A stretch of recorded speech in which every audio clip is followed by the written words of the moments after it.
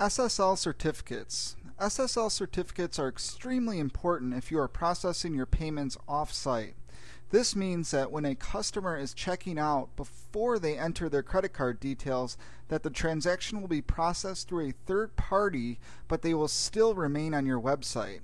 When this happens, the SSL encrypts the data, ensuring all the details are safe. If you are unsure if your server or hosting plan includes an SSL certificate, be sure to call them or ask. They can normally install it for you, and it takes about a few minutes.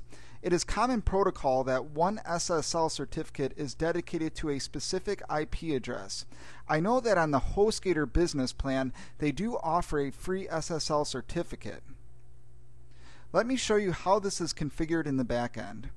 We're going to go to WooCommerce, Settings.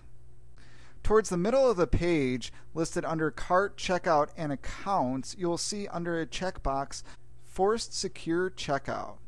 Click on this box. Once again, you will need to make sure that you have an SSL installed.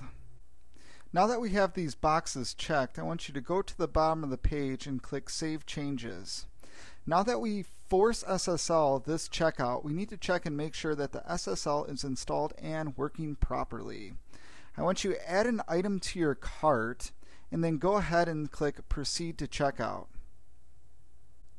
As we can see, the browser forced us into an SSL, and we can see that this SSL is already in use with another site and is not valid, hence the error message that is provided. I also have another tab open to show you an example of how it should work correctly. I have an item in my Amazon cart, and I'm currently in the checkout page. If you click on the padlock towards the top left, next to the HTTPS, it will bring up a tab to confirm the identity and provide details on the certificate. Go ahead and click Connection. As you can see, it provides a link for the certificate along with the server information and the type of encryption provided.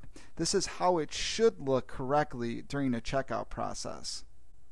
Please be sure to test this before you plan on processing transactions. You don't want to be liable for customer information being leaked. If you are using an off-site processor such as PayPal, you do not need to install an SSL certificate. This is because you are being redirected to their checkout page and utilizing their SSL certificate. If you have any questions or concerns, be sure to contact your hosting company in relation to this.